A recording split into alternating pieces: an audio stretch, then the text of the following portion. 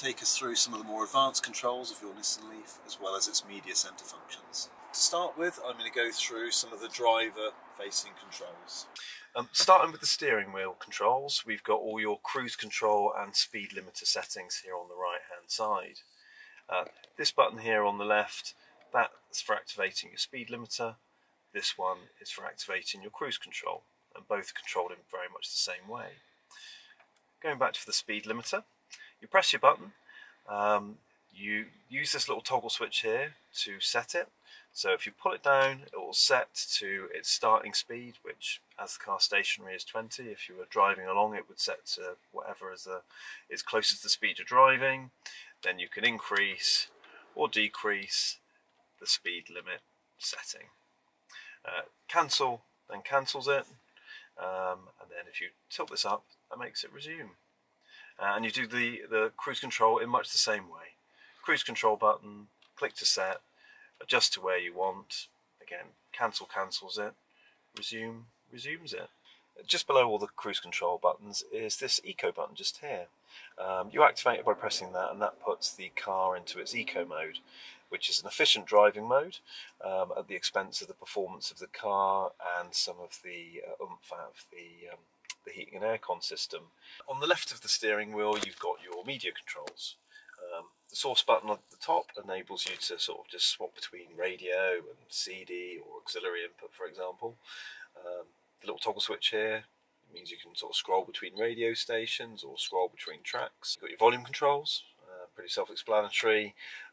Little phone symbol, you press that to receive or hang up on calls once you've got a phone Bluetooth connected to the car.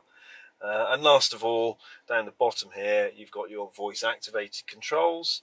You give that a press, it gives you the option to use the voice activation system if you're brave enough. In theory, you can ask the car to phone certain contacts or navigate to certain destinations. The screen display, the centre of it, is controlled by this cluster of buttons over here. The button with the squares will scroll between different displays, so it starts off with charge time, then you give some fuel economy figures, the percentage of charge left in the battery, average speed, sort of trip information, and then your settings. When you're in settings, the little dot button will scroll down the different options.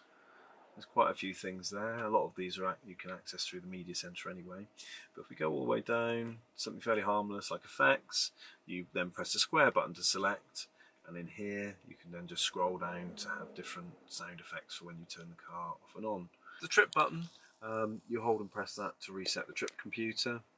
And then this one here alters the brightness of the behind the steering wheel dash display, so you can use that button to then press it up and down to get it to the brightness level you would like. Yeah, I'm going to scroll it back to the state of battery charge. I always find that the most helpful display to have on the screen, because I find battery percentage perhaps a more accurate gauge to how far the car's going to go than the range predictor. Once you get to know your car. You've got some other buttons on the right here, just below the ones we just went through. This one opens up the charging flap.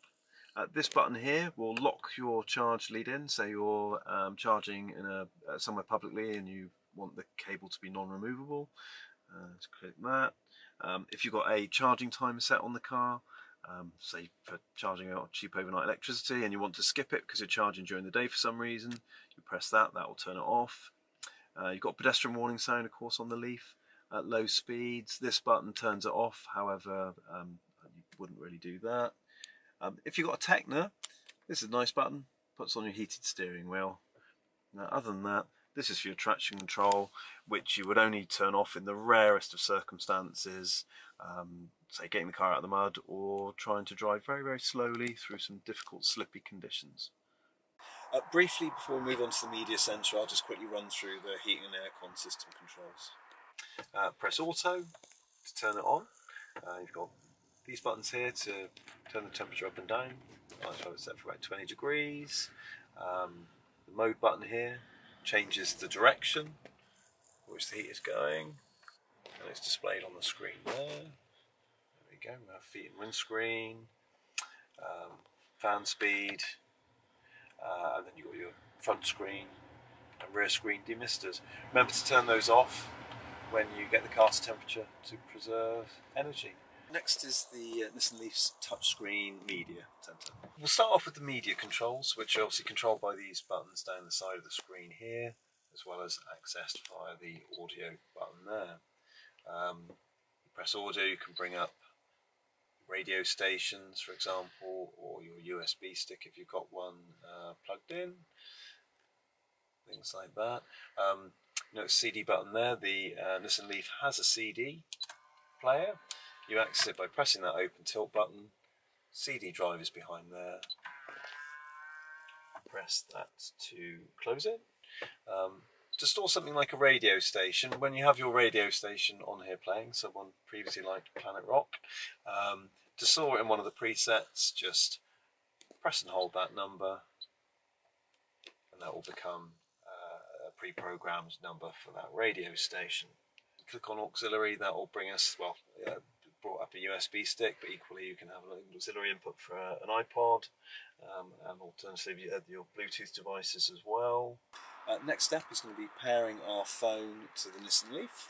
To access the phone menu, you click phone on there.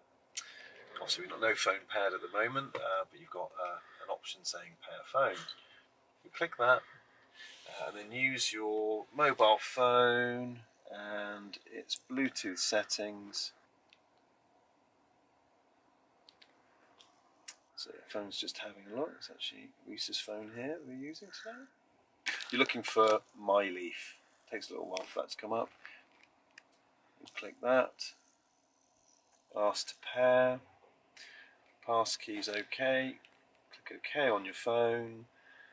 Click Yes on there, and the two will pair.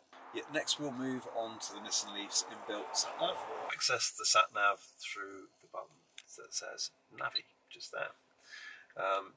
To navigate to address, you click New Address, and then enter the postcode. For argument's sake, we will put in here BA3 4SL. Then you click List. Then you click OK, and then you click Start. To set your home locations, actually in a different menu in the Leaf, you click Settings, and then it brings up some more menus, one of which is Navigation, and it's got some different settings in.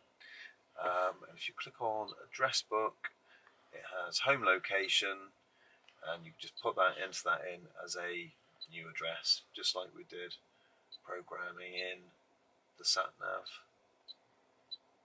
for the original destination. Okay. And then that sets here as our home destination.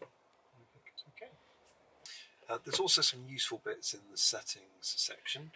If you go into guidance, this is where you can turn the sat-nav's guidance voice off and on. I personally prefer to have it off. Ironically, it tells you it's turning itself off. Also, route calculation criteria, that's quite useful, because obviously the car's currently set to fast. However, you might choose to go by the shortest route, for example. Under new destination as well, obviously this is where we programmed in the address to start off with. There are some other useful bits. So it comes up with a directory of local points of interest, which is useful. And obviously it comes with a directory of charge points. That can also be very handy. And if I go back to the actual map screen, there's another menu on here, map menu, and in there are map settings which you can use to change the layout. This menu button is kind of a sort of a quick access sort of favourites section. So you can have different things stored on there, like your home destination and history, or you've got radio stations, etc. And if you feel so inclined, you can also edit the order in which things go by saying clicking edit menu. Eventually it will bring up the screen, and then you can just move things around, hold and press it, and you can then theoretically move it up a spot. Another similar, not terribly useful button is the status button. which brings up just another different display screen where it shows whatever's playing through the media center, and then by pressing status again you can scroll through different things at the bottom there. Final icon on the touch screen is the settings button. Lots of things in there. A lot of them are duplicates of things you can do elsewhere with the other buttons and things and other menus on the car, but we'll just go through them. Obviously Bluetooth is just another place to access pairing your phone. Navigation, it's got some different navigation settings. Display, you can alter the brightness and things like that in the on your media center display, but obviously you can also do that via this button just here. Clock, there you go, that's how you set the clock. I normally have it set to auto and just leave it to it. Phone will then access your kind of caller register and things like that. Sound is useful. This is obviously where you can adjust the the bass and treble settings, etc. for your sound system. Volumes and beeps, volume adjustments for all sorts of things. You can scroll down here as well. Buttons. So I've got buttons beep set to on, but I can turn that off, for example. Some other stuff over here as well. You've got Nissan Connect, so if you're setting up the app, the Nissan Connect app, you'll access this in there. Comfort relates to kind of interior lighting, things like that. The very last thing I'm going to go through now is the blue zero emissions button, which is where a lot of the interesting EV related functions of the car. First off is energy information. This brings up a variety of kind of consumption-based statistics. If you like your figures, you can find them in here. Not much in there because we've just reset it, but yeah, like I say, if you like figures, seeing how well you're driving, you'll find them in there. Driving range, if I press that, it takes a little while for the screen to load, but this will give a range prediction of how far the car thinks you can go, where it thinks you will get to. Let me zoom in a little bit. So the whiter circle is the limits to which the car recommends you should sort of stop and charge. So that's how far it thinks it's going to be able to get based upon its current range prediction. Nearby stations brings up a list where you can search for nearby charging stations for your car, either near to where you are at the moment or your destination or somewhere you're going. Update stations just updates that list. Now we're getting some stuff that's actually useful and interesting. Charging timer. This is where you will set a timer profile for your car. So you've got an overnight cheap electricity rate, you just want the car to charge then. This is where you'll program it in. So you click edit set schedule, click on, put the start time there, put the finish time there, decide which days you're going to have it charging then. Perhaps the weekend you'll charge in the day instead. And then click save. You can also do it for a second charge time if you needed to. Climate control timer, exactly the same process again. Click edit schedule, program in exactly as you did before. You can do two separate settings, and that will turn the heating and aircon system on so as to warm up the car before you get into it. Nissan Connect TV is where you can set up and change things related to the Nissan Connect app, should you decide to have that set up. If you do, I won't run through the process now. However, in all the handover packs for all our cars, we have a pre-printed guide which explains how to get the app set up. And the very last button, zero emission settings, a few bits in there. The most useful setting in it is setting the heater setting for your car's preconditioning, so you can set it to heat to whatever temperature you like. Here we've set 21 degrees. It's worth noting that actually the car will only precondition when it's plugged into your charge point at home. I hope that was helpful. I must admit the Nissan Leaf system is not the easiest of systems to use, so hopefully I've covered it sort of well enough without going into too much depth.